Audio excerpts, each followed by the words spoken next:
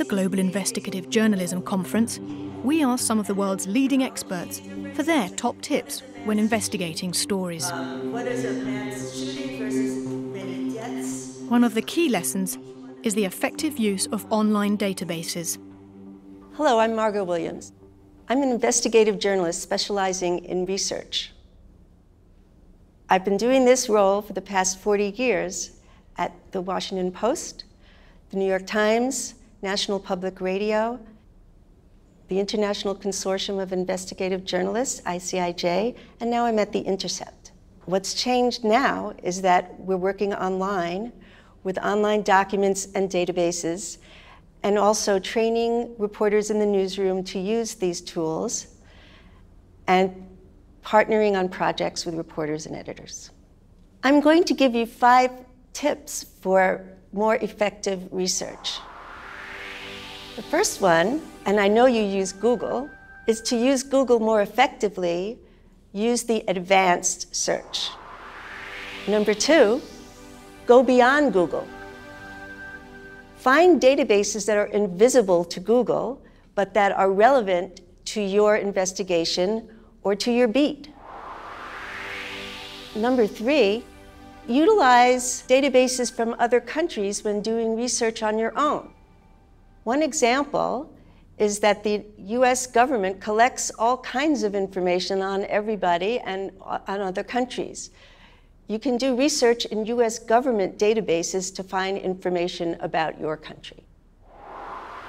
The 4th tip, be creative about organizing the results of your research. I use Excel to organize my research, and I find that really valuable for later in the project, creating data visualizations, and for working on the stories. You can use other tools as well. I use Excel, but you can create your own databases with other tools. The last tip is to archive the information that you've gathered. Download pages that you are looking at, download data, and keep it on your hard drive or on a portable drive. You never know if the page may be gone, the information may be deleted, or a government may have taken the information down.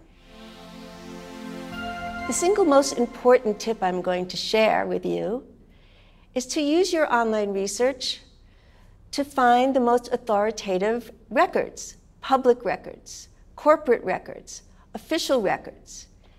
And if you don't find it online, don't stop there. Go to get the records yourself at an office, get them in the mail, talk to people. The most important thing is to get those documents. I'm going to show an example from a project that I'm working on right now. This is a project called Trial and Terror, where my colleague Trevor Aronson and I built a database of all of the persons who have been prosecuted for terrorism in the United States since 9/11. I'm showing this document that came from the United States Department of Justice. And as you see, it's a messy PDF file and hard to read.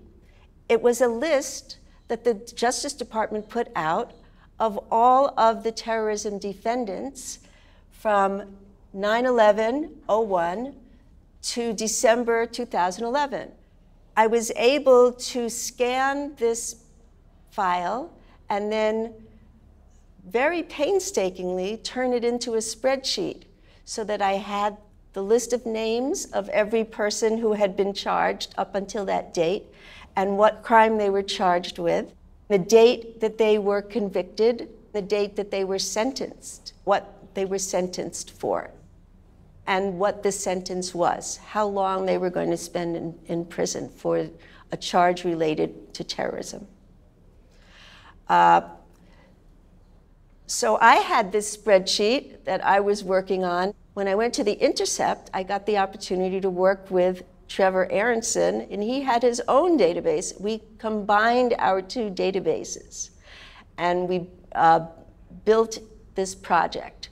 Several stories were published along with this database, and the database is online. You can download it from GitHub. The research that goes into it that's ongoing is I've set up an alert that lets me know whenever another person has been arrested and charged with terrorism. So I get alerts in my inbox. And then we've also set up an alert on the Bureau of Prisons page, which lets us know whenever a prisoner is moved from one prison to another or when he's been released. So we have recorded in our database the date the person was charged, the date that they were sentenced, the date that they were moved to another location, and the date that they were released. And you can find an inmate or anyone who has been an inmate in U.S. federal prison since 1982. When we get a new sentenced prisoner, we can look up his name, first and last name, and find a prisoner number. And we use that number to set up our alerts. So this is an example of a search for Victor Boot, the international arms dealer who is now in prison in the United States. He's in a prison in Ohio, and he's going to be held in prison until December 15th, 2029. In our database, each prisoner or former prisoner and each person who is currently awaiting trial for terrorism has a profile page. We've built the profiles from the databases of federal prisoners and from court documents, as well as research into each person's history. And here's the page for Victor Boot. The database has the information that came from that spreadsheet I showed previously, and then combined with information from updates and court records.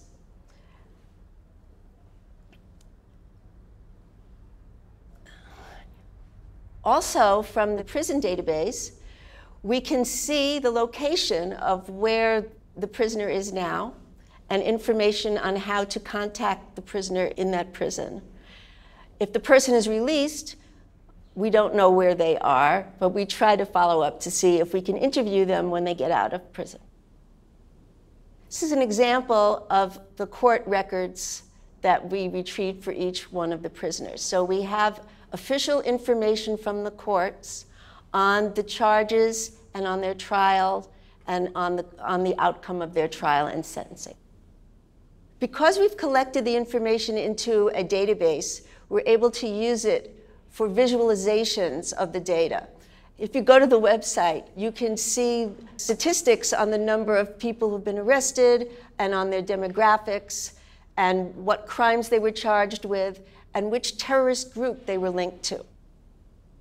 The example of our terrorism database shows how important it is to retrieve public documents and public information and transform them into a different format where you can use them for analysis and visualization.